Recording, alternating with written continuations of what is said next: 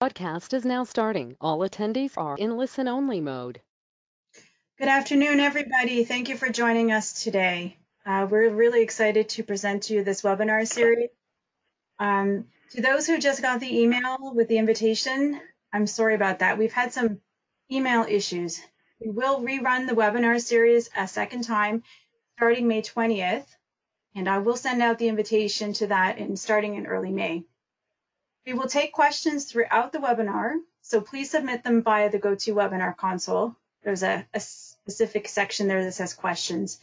If we cannot get to the questions all throughout the webinar, we will follow up with you afterwards for sure. We are recording the webinar, and you will receive a copy of that recording or a link to that in a follow-up email. One other thing to note is that if you can't make it to all of the webinars, like I said, we are number one, recording them, and number two, we are going to present them again. So you can always sign up again for the second series and catch up with the one that you missed. And please feel free to forward the invitation to any colleagues or anyone you think might benefit from attending. We'd definitely welcome that. So, excuse me, the next speaker, or the speaker for today, his name is Charlie Schultz, and he is from Alliance Corporation, just like me. And we would like to kick it off there. Charlie, would you like to start? Thank you, Lisa. Good morning, good afternoon, everybody. Thank you. As Lisa said, thank you for joining us today. My name is Charlie Schultz. I'm responsible for the public safety and in-building program with Alliance. I'm going to be joined in the background today with our friends Don Henry from Comba and Dave Adams from PCTEL.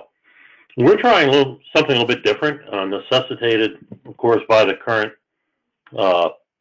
containment orders that everybody's under. These are sessions which we would normally be doing live, which would occupy the better part of a day. So rather than trying to compress everything into an hour, we figured it's better to spread it into a three-part series where we can make sure the content is given the attention it deserves to get into it, because we're dealing with some complex concepts, some issues that take time to understand. So I'm starting today where we're going to be going over at the high level. What are some of the basic requirements and code considerations that need to be factored in when doing a public safety deployment? Next week, Don Henry is going to be talking about RF system design considerations, which is really, it's a core element of this, because if you don't take that into consideration, if it's not done properly, then your system's not going to work, plain and simple. And then we're going to wrap it up on the following week with Dave Adams from PCTEL, talking about testing and some of his ideas, what he's seen for best practice, because you'll see through the course of this, testing is critical both before, during, and after the deployment process. My background, or all three of us, by the way, are part of Safer Building Coalition. Safer Building Coalition is a nonprofit organization that if you're not a member and this is something that's of interest, I encourage you to check out their website. It's where people from across the board, vendors, integrators, end users, HJs, are members, all sharing a common goal of furthering in-building communication for the public to make it safer for first responders as well as for each other. I personally have a personal stake, and you'll find in talking with Don and Dave, we all have background in public safety. I've got my lifetime as a volunteer fireman with well over 45 years of service, so we understand the use case, and we've got family members, so it's something we all take seriously. So with that, before we get started, Lisa, could you just do a quick poll? I always like to have a rough idea of what our audience looks like, just so I can get an idea of what our mix is and who we're talking to. Lisa?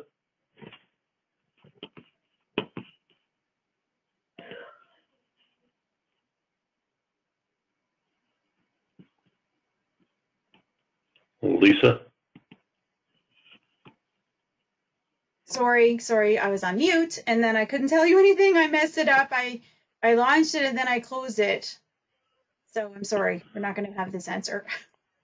Okay, well, I'm just going to assume we've got a good mix of people, and we're going to move on from there. So, Emergency Responder Radio Communication Systems, ERRCS. That's the fancy definition for public safety DAS. So the first question we usually come to is, why do we need to do this in the first place? Well, we can start with the the high level and the feel good elements that we're concerned about our first responders, and we want to make sure that everybody's safe in the building. They can both call out in case of emergency, as well as the responders be able to communicate with the radios. But from a practical point of view, it's because it's required by law in a lot of jurisdictions. It first started with the Homeland Security Act. This goes back to the days of 9/11, when the real issue of interoperability and the lack of in-building coverage came to light in the collapse of the towers. Since then, NFPA, National Fire Code, the International Fire Code have been written to require in-building communication, and that's been picked up in a lot of building codes and building ordinances. So, for the most part, it's across the board. Almost everybody's included in a building code. Whether or not the AHJs, the authority having jurisdiction, has chosen to enforce it or not, that's where it's been growing. Not everybody's doing it. It's not universally accepted. But with every week that goes by, more and more jurisdictions are doing this. And at the end of the day, the AHJ holds the CO, the certificate of occupancy. So somebody can put up a new building, but unless they've gotten it signed off by the fire department saying the radios work, there's a real good chance they're not going to be allowed to occupy the building. Some of the acronyms, and I already started using some of these, so my bad for not describing them, but we mentioned ERRCS. That's the more formal name being assigned for public safety DAS that you'll see in a lot of the specification documents from HJs and contractor documents.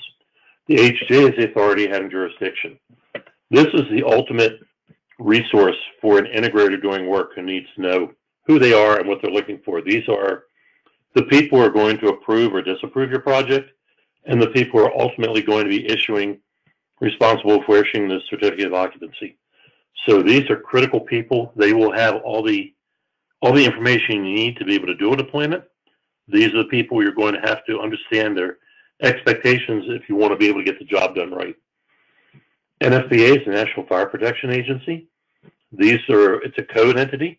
They have a lot of different fire safety codes are out there. The one of relevance here is NFPA 72, and in particular, it's Chapter 24. The most common editions out there today in use are 2013 and 2016. It's actually up to the 2019 is what the current edition is, but it takes time for people to incorporate them in the code.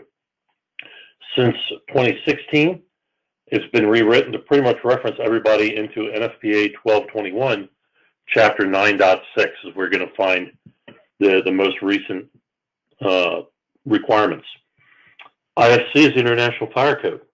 This is another code-based agency, depending upon your state and your jurisdiction. Some people go by the IFC, some jurisdictions go by the NFPA standard, and in some they kind of use both of them to write their own requirements. They are all very similar in nature, so be familiar with both of them. If you do not have a copy, I encourage you to get your hands on a copy. They're not that expensive, but it's hard to be successful in this business without having a copy of the code to know what the requirements are. And of course, the last, the CO, the Certificate of Occupancy, oftentimes known as the Use and Occupancy Permit. We hear a lot of people ask, what's the difference between cellular DAS and public safety DAS? And the biggest difference, the two big differences. The first is for your coverage areas. Public safety DAS is typically concerned about providing coverage where people aren't, where cellular worries about where people are. Cellular does not have any code standards. In fact, cellular today is not even required by law to be in a building. It's something that's done based upon the business needs of the business owner and or the carrier. So the only guidelines they need to comply with are what the carrier wants. So they don't have any coverage requirements in terms of what percentage of the building is covered. They don't have hard and fast signal levels. They don't have annual testing requirements. They don't need any sort of hardening or survivability requirements. It's just to put the coverage in to satisfy the carriers and the property owner. Public safety, on the other hand, needs to cover the whole building. They're going to be worried about stairwells. They're going to be worried about 2-hour corridors in the back hallways in a shopping mall. They could be worried about restrooms because that's a place of refuge. Any place that's going to be an ingress or egress point. They're worried about elevators and elevator shafts. Any place where there could be an incident that a first responder may have to go, that's where they want to make sure that's covered. And they have hardening requirements as well. They have battery backup requirements. There are NEMA 4 enclosures that have to be met. There are survivability for both a pathway and fire ratings. So all of which add to the complexity and the cost of a public safety that you're not going to run into in a cellular system. Where are we going to find it? The most prevalent is going to be in new construction because the areas that are enforcing it, it's typically relating to new construction. And depending upon the jurisdiction, there might be a size requirement. There might be a minimum square foot requirement. There could be a number of floors to the building, but there'll be a requirement that will dictate if a building is subject to it or not. This is where, from a business perspective, it's where the area growth is because of all buildings that are going up. That's typically, they've got the CapEx for it because the price of a building or the price of putting one of these systems in is relatively small compared to the price of the building. That's much different than for the jurisdictions that are making people go back into existing buildings and retrofit, which several jurisdictions are starting to do. They had, at one point they had grandfather provisions where existing buildings were grandfathered, but several jurisdictions that's beginning to phase out, and now they're going back to require all existing buildings. And you now go into a building that's all closed up, and this can become a very expensive proposition for people to try to comply with. Government buildings, any place that's a public gathering is likely to see it. Schools right now are very popular, and unfortunately, given the reality that we deal with today with some of the mass shootings that we've seen, that's really heightened the awareness of the need to have good communications inside of school buildings. So there's entire counties across the country that are in the middle of initiatives right now to put public safety into the schools and even putting some cellular in because, again, when does the emergency start? Does it start when someone needs to call 911 or does it start when the first responder comes in? So these are the areas where you're likely going to encounter it. Frequencies, again, depends on your jurisdiction. Your HJ will know what frequency. The most common frequencies you're going to run in today are 700 and 800 megahertz. Relatively speaking, they're also the most straightforward to implement because the technology is so prevalent that all of your vendors, all of your distributors pretty much have the product you need on the shelf. So the guy who says, hey, I need something put in very quickly, you can typically get product the next day or within a couple of days. As you go into the legacy bands, if you go into VHF, UHF, and even the T-band, now you're talking about things that tend to be very custom in nature. There are, without going a lot of RF detail, you need a lot of complex filtering to make it work because there's a lot of RF traffic in that frequency band that you've got to be, you don't want to amplify anything than what you should be dealing with. So pretty much everything in this range becomes a custom product that needs to be custom tuned to the exact frequencies that you need. That means that you've got a lead time issue. So when you start talking UHF and VHF, you're easily talking 4, 6, 8 weeks, sometimes longer, to get the product you need. So there is no such thing about putting in a UHF or VHF system within a couple of days. So plan for that if you have to deal with that.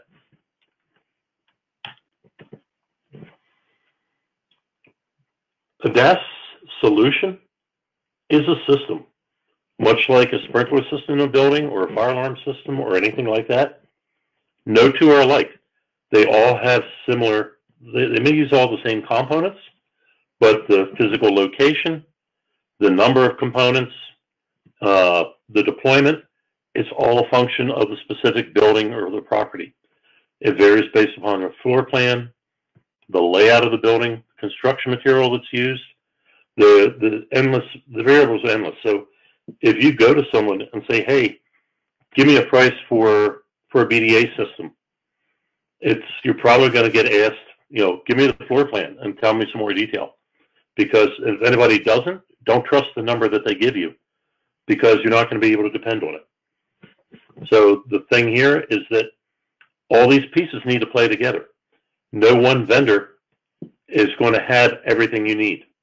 A lot of vendors deal with some of it. Some vendors deal with a lot of the pieces, but nobody has all of it. So you got to make sure you're working with somebody who knows how to tie them all together so that they all play in a harmonious fashion when we're all said and done.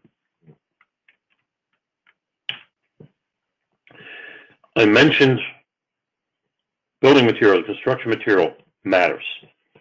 And here's a good, the classic picture is worth 1,000 words. The other terminology, you'll hear fancy words like predictive modeling or heat map. You also hear people say buzzwords like IB wave and RAN plan. Well, IB wave and RAN plan are probably the two of the industry standards today for doing heat maps or predictive modeling. And this is the design tool that people use when doing a design for a building. They start with signal readings, and then they model the building. This is why you need the floor plan to see what the building layout is, to know where the cable runs will be, so you can determine where they put the antennas to make sure there's adequate coverage throughout the building. Now, these two drawings that you see are the same exact floor plan. The difference is the plan on the left. All of the interior walls are sheetrock. The building on the right, all of the interior walls are concrete. And you notice that you see a lot more blue in the one on the right. In this case, blue is bad. When you look in the color codes, this is your heat map. Your fuchsia color has got the strongest signal. And as you go down into the blue, purple, and black region, that's where you have weaker signal. That's probably going to fail. So you can see that the building on the left, using all sheetrock, it looks fine. The building on the right, because of the fact that it had more concrete in it, which blocks the transmission of the RF signal, you are going to need more antennas to be able to get the coverage. Your biggest obstacle, your biggest blockers for RF in a building today is concrete, steel, and the low E glass, your low energy glass. Charlie, So we talked. Sorry, Charlie, it's Lisa. I've got one question. Yes. Is there a standard inspection and testing form that is recognized by the governing standards? Is there a standard test and inspection form? I'm going to say not yet. There are testing requirements and there are testing guidelines, which Dave, are you out there? You want to talk to this one? I know you're going to be talking more in a couple of weeks, but Dave? He's just okay. No, he's there. Give him a chance. Okay. All right, I'm here. Yeah, thanks for the question. So from a testing part of the documentation, we've not seen anybody that created a standard in the codes or anywhere else. In fact, very few HJs will say this is exactly the way it needs to look. We have developed our own that is kind of a conglomeration of lots of best practices we've seen over the years at different HJs. And so it's kind of becoming a de facto standard in some places, but really you just have to reflect what's in the testing part of the codes to say this is what they need to see documented, and that's what we did. So, thank you, Dave. Now, I think the other thing to keep in mind is that these codes, especially the NFPA and IFC, these are model codes, or these are recommended guidelines. In HJ, a local jurisdiction, their building codes will decide what to invoke and what words to use. And then the biggest challenge, I think, facing the industry is that the HJ then interprets the code to what they feel it means. And I don't want to say they're judge, jury, and executioner, but the HJ is the one who's ultimately responsible for signing off. So they tend to get 51% of the vote. Now, you can try to get into debates over your interpretation of the code versus their interpretation of the code. Sometimes that works to your advantage, sometimes it doesn't. So we're a long way, and we may never get standardization across the board for all areas. This is why you've really got to know what does your local AHJ expect and what are they looking for, so you can meet the needs of your local guy or gal. We good, Lisa? That's great. Thank you. Okay. We mentioned the codes and the standards.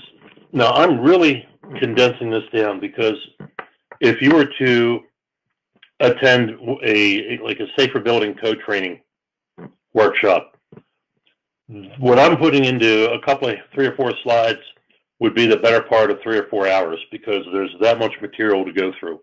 So this is really boiling it down, and we can certainly work with people afterwards on a one-on-one for more detail. But things you got to bear in mind is the coverage area. The codes are going to typically talk in terms of needing 95% coverage in all areas.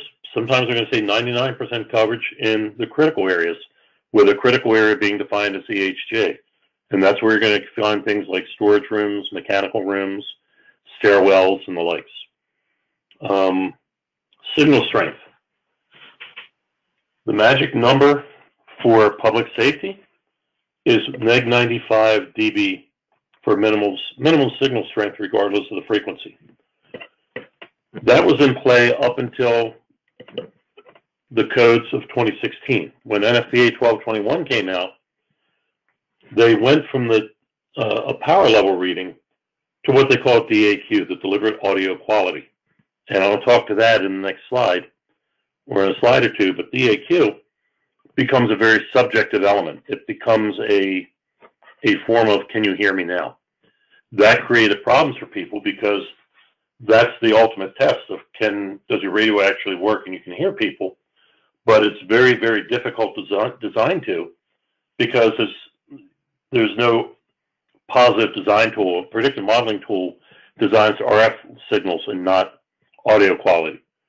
So the codes in 2019 brought back the power level. So now it requires both the power level and the digital audio quality. Excuse me, delivered audio quality. You also have survivability. Everything needs to be in NEMA 4 or 4X enclosures, all of your active gear. If you have filters, they're going to want filters in an enclosure. They want your battery backup units to be in an enclosure. They have relaxed now to where they're saying goodbye with the NEMA 3R because they realize that a fully sealed enclosure for a battery that vents hazardous gas is probably not a good idea. You're going to have auxiliary power requirements. Depending upon the version of the code and what the jurisdiction is, it's going to be looking for a generator and or a battery backup. Can it be anywhere from 24 to 12 or to 2 hours, depending. What a lot of codes now are going to, if you've got a battery backup or if you have a generator, then you can get by with either 2 hours or 12 hours of battery backup. They still want both because if the generator fails or if they kill the electrical circuit, they still want a battery backup in place to keep the system alive. They also want things monitored. They're going to want local monitoring through annunciator panels, and they're going to want it tied into supervisory alarms on the building's monitored fire alarm system. So if you are not familiar with fire alarms, there's a good chance that as part of your installation, you may have to sub and contract out part of it to a fire alarm guy to help you interface your system to the fire alarm panel to meet that part of the requirement.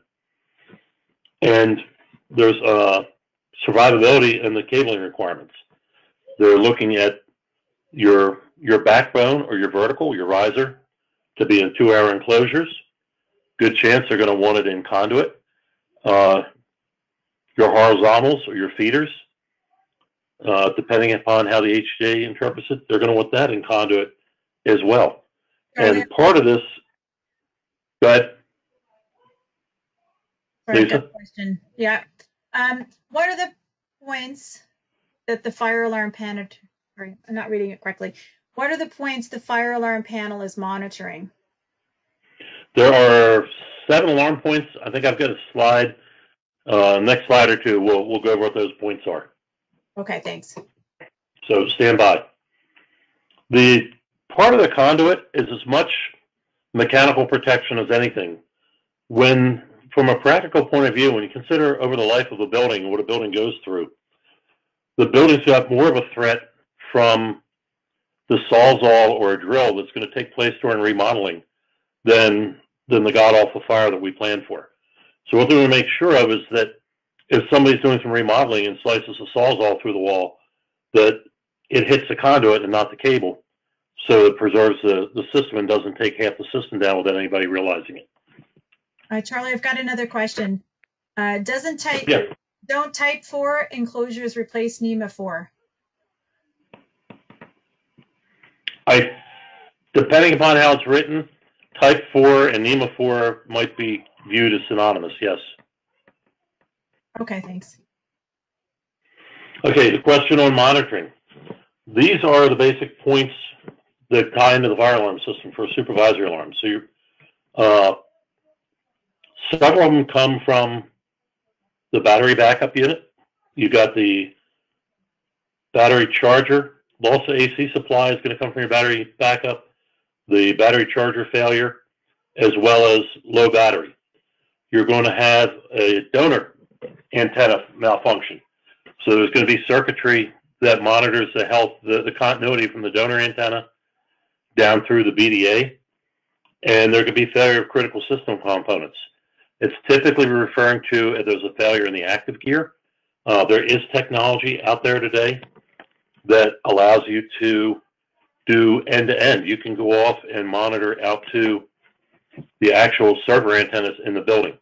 The solution's not necessarily cheap, but if you've got an HGA that requires it, for the longest time there was no solution, but today there's at least 2 vendors out there that offer solutions that will fill that need if you have an HGA requiring it.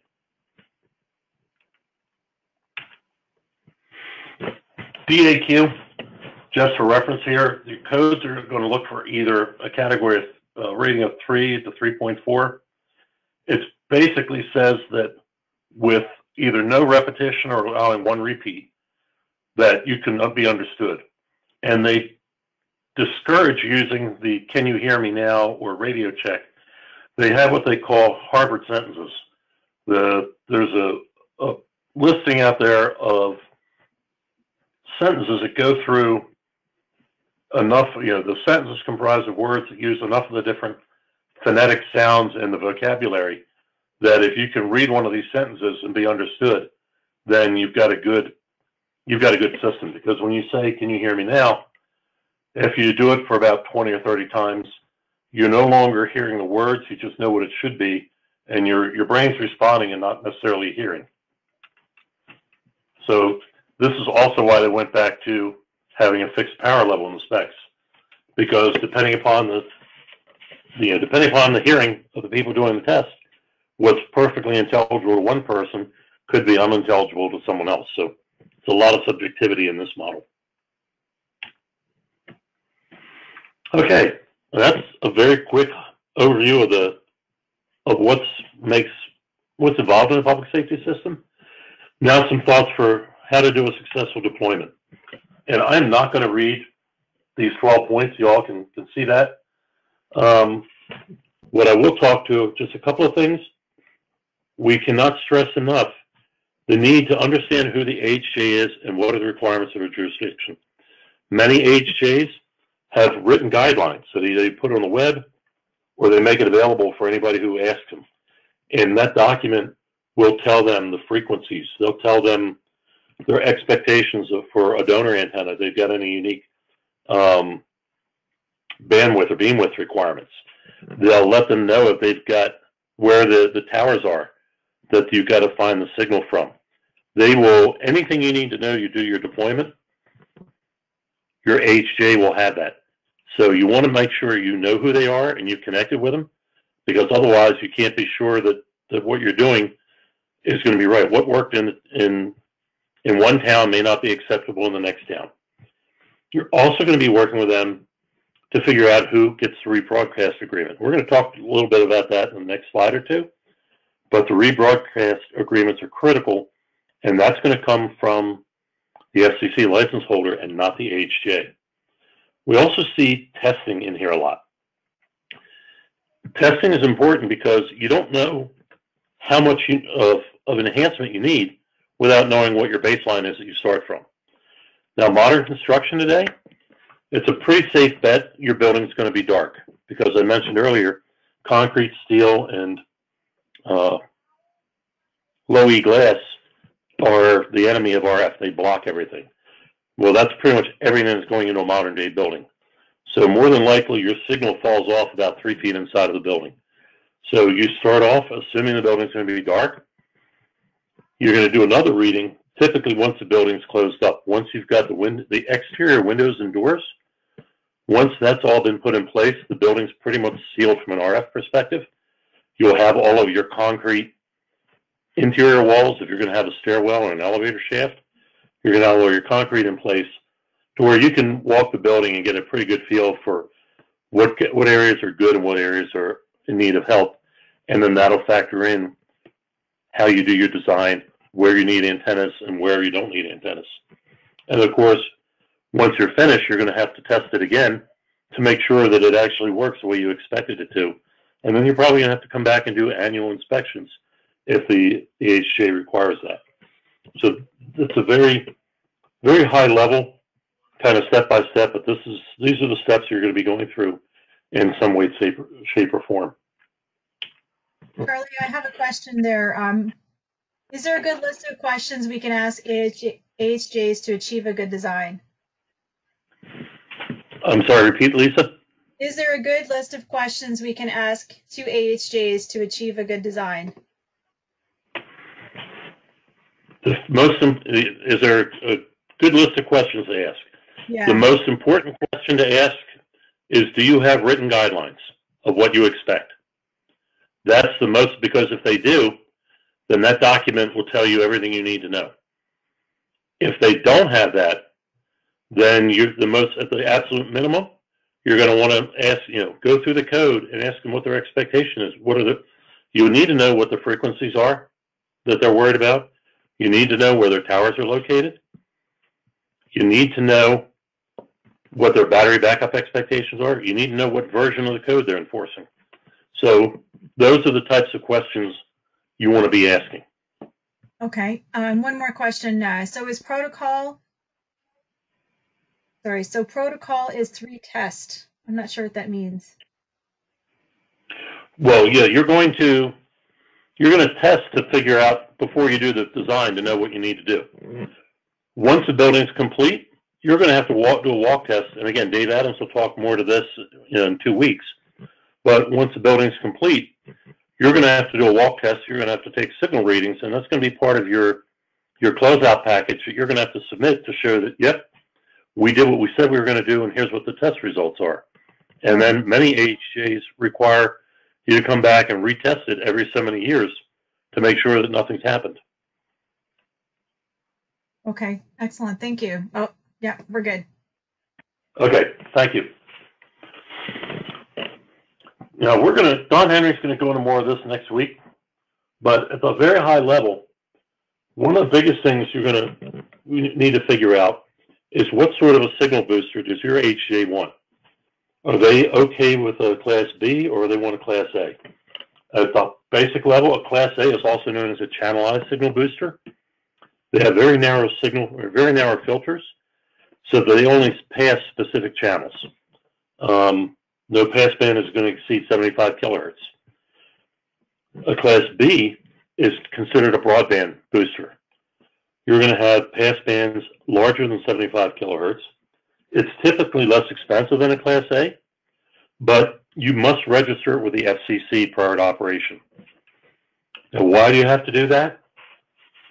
It's because if you didn't design your system properly and you put a wideband amplifier, you can not only have adverse impact on the public safety network that you're working on, but you could impact other people that are in that same spectrum. There are other users in the 800 megahertz space besides public safety. There's a lot of public utilities, water companies, private companies, bus companies, trucking companies have spectrum in that space. if you put a Class B amplifier out there and you suddenly start creating noise on a network that spills over into the frequencies occupied by other people, then you have a problem, and the FCC is not going to be too happy about. They're going to want to come back, and they're going to figure out, they're going to want to know where's the source of the interference. They're going back to the FCC license holder and say, you got a problem, turn your system off until you fix it. This is why you want to make sure you know who holds the license. It's not necessarily the HJ. For example, you might be in an area where the HJ is the fire department, but the radio system itself, the license from the FCC for the radio system, could be issued to the county or the city or maybe a regional radio authority, like that many jurisdictions are going in on. So it's whoever's name is on that FCC license, they're the only people who can authorize you to retransmit on their spectrum, and they're the people that are going to ultimately be responsible.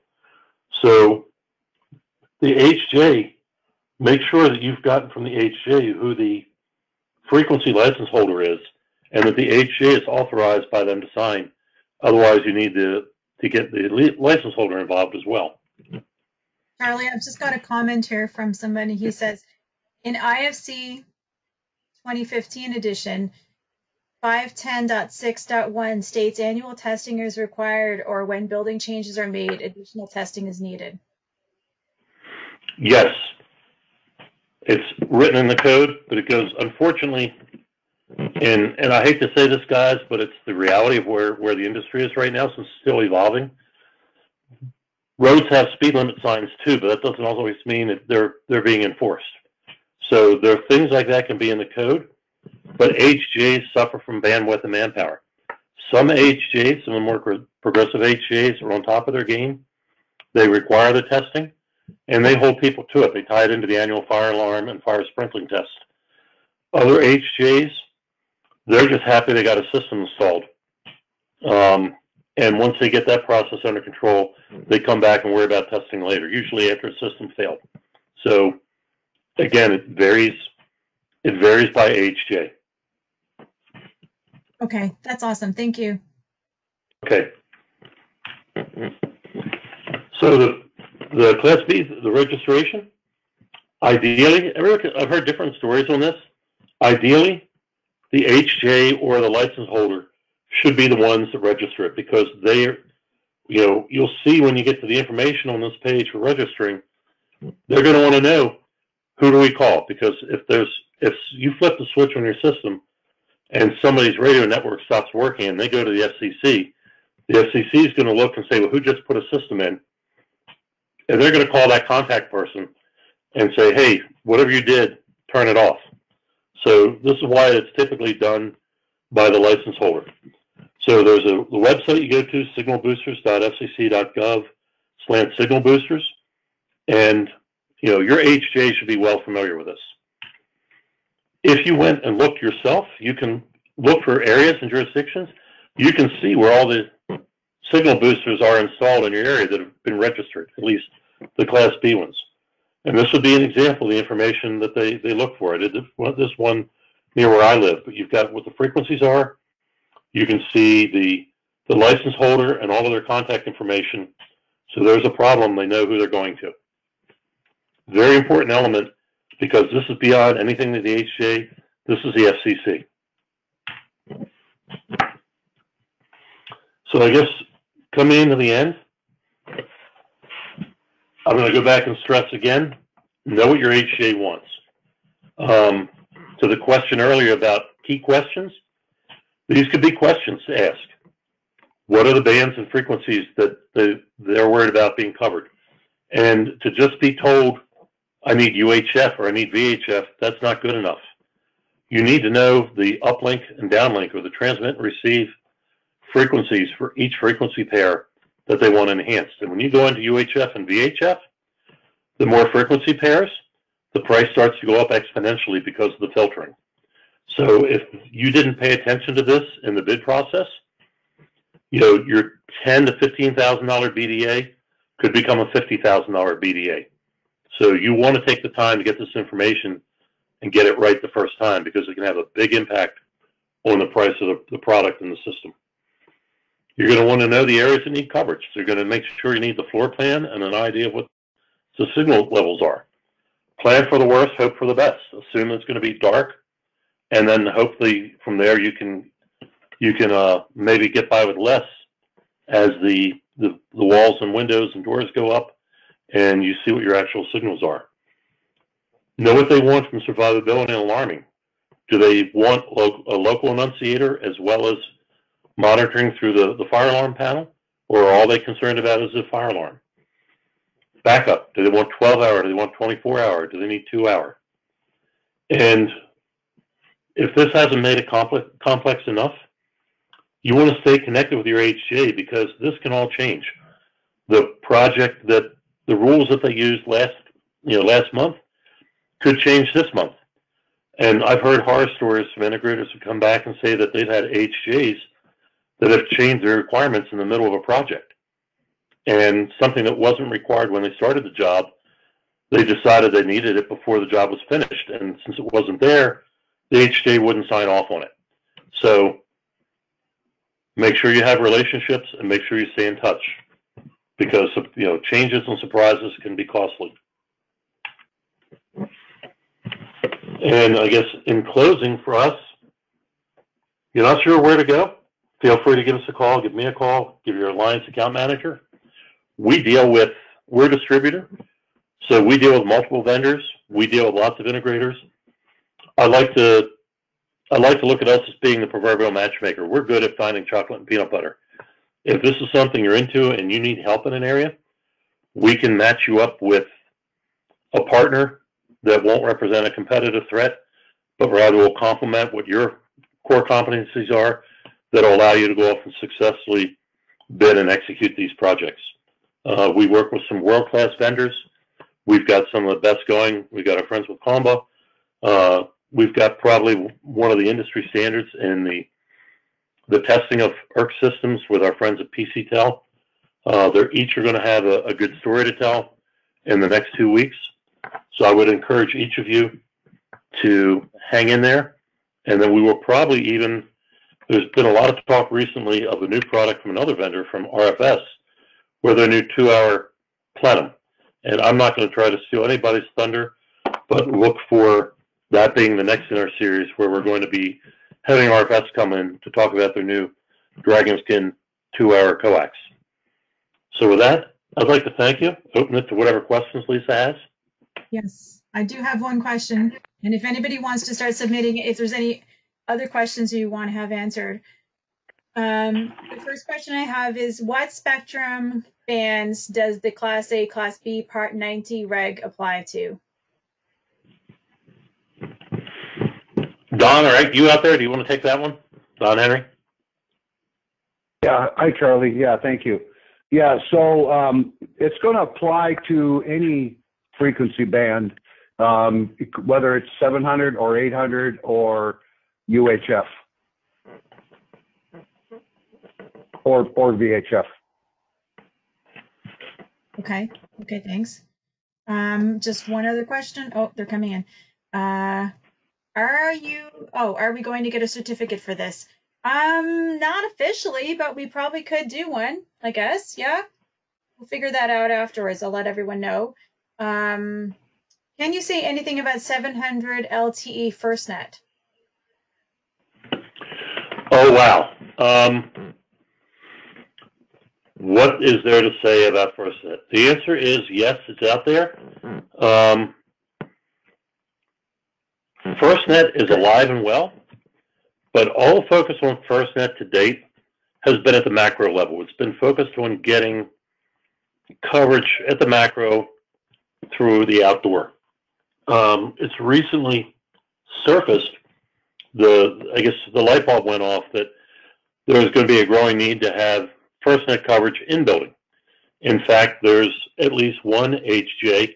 It's actually Washington, D.C.'s Office of Unified Communication has expressed a desire to require FirstNet coverage inside of their buildings. They've had to put that requirement on hold because right now the AT&T FirstNet team does not have a viable solution that they recommend / approve for wide-scale deployment of FirstNet indoors. They're working on it. They understand the need. They understand the rationale behind it. They're working on something. It's at the highest levels of both AT&T and FirstNet, and it's something that the industry and Safer Building Coalition and a lot of our core vendors are involved in the planning and the coordination meetings, but we do not have a good answer for that yet. So stay tuned. I wish I could say more. So, Charlie, if I may to add a little bit of additional info, it's important for everyone to understand that FirstNet was designed to provide high-speed broadband data service to first responders. FirstNet is not intended to replace critical voice communications. There are some vendors that are working on push-to-talk solutions to provide voice over FirstNet, but it was never intended to replace good old conventional land mobile radio and two-way radios. I think everyone who has a cell phone knows that, a lot of times bad connection, you can't understand people, the calls drop, all the issues that unfortunately are part of the cellular world. 700 band 14 FirstNet is part of the overall cellular spectrum, and as such operates on pretty much conventional cellular technology.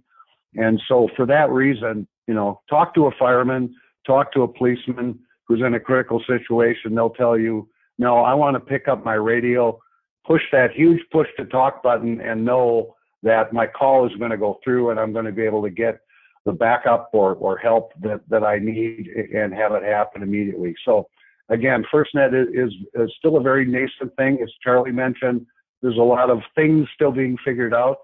We certainly, as a vendor of products that supports LMR, we certainly are excited about, FirstNet for the future, because these first responders do need high-speed broadband data that they can rely on.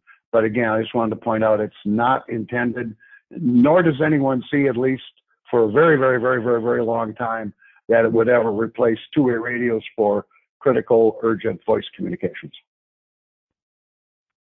Thank you, Don. Thank you. That's awesome, both of you. I have a few more questions here. The first one is, can you do a design and what is the cost? So I'm going to let Charlie answer that. Alliance, first of all, Alliance does not do designs, mainly because, for two reasons. Number one, we're a distributor, we're not a design house. Number two, a lot of our clients, a lot of our customers and integrators do design. So we prefer not to compete with our customers. With that said, we do have access to a network of independent contractors who have some very cost-effective rates for doing public safety designs, IP-Wave designs, and all of our vendors they'll work with us to do a ROM, a rough order magnitude, which is typically adequate for the bid process. So people will typically work with a vendor to do a ROM to get you through the bid process. You include money in your bid for design, and then if you win the project, then you can come back and we match you up with a contractor that can do the design for you. Awesome. That's really great. Next question. Is there a part of the code that demands that you run your feeder cable in conduit?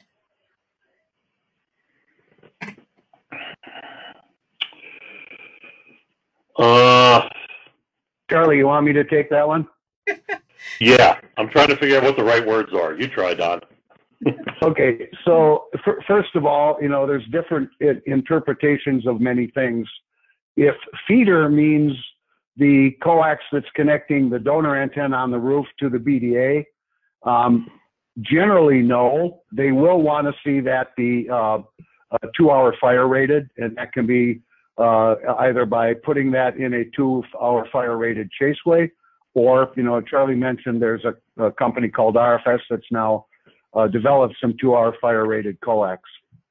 If feeder coax refers to the horizontal runs that go from the BDA out to the service antennas located throughout the building, Some jurisdictions require it to be in conduit and some don't.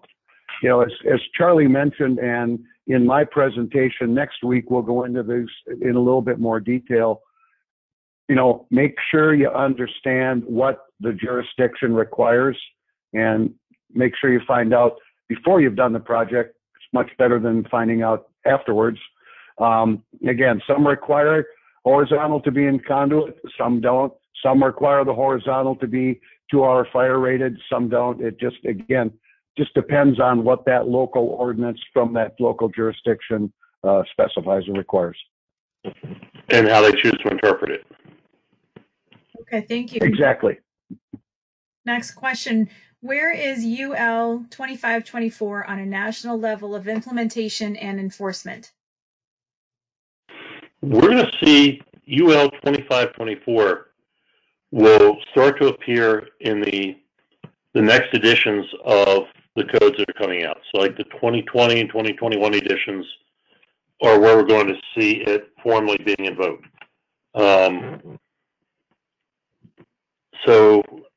Well, that's when it's going to show up in the code. Now, from a practical point of view, that just because the new version of the code came out doesn't mean it's been written into local building codes, because typically if building codes lag 3 to 5 years behind the actual fire codes because of the political process it takes to rewrite things. So there's a lag time unless the HJ chooses to adopt a newer code. So the building code might require, for example, let's say the building codes require 2016. The HJ has the ability to accept the requirements of the 2019 version of the code if it's used in its entirety. You can't take one from column A and one from column B, you know, and take, well, gee, I like this part of 2016 and that part of 2019. They don't allow that, but they may decide to say the newer code is a better than, so even despite what's written into the building codes, the HJ may require a more current code. So it's coming. It's very real. It's coming. And by the time it hits out there, pretty much all of the major manufacturers, if they're not 2524 compliant today, they're well on their way. It's mainly the testing time, because there's a big backlog in the NERDLs to get the testing done. But by the time these codes are published and released, I don't see that being an issue for anyone. Okay, Charlie, thank you. One last question. Above what square footage requires going to a fiber DAS instead of a BDA? Don, you want to take this one? Yeah, I will, Charlie. So it's oftentimes more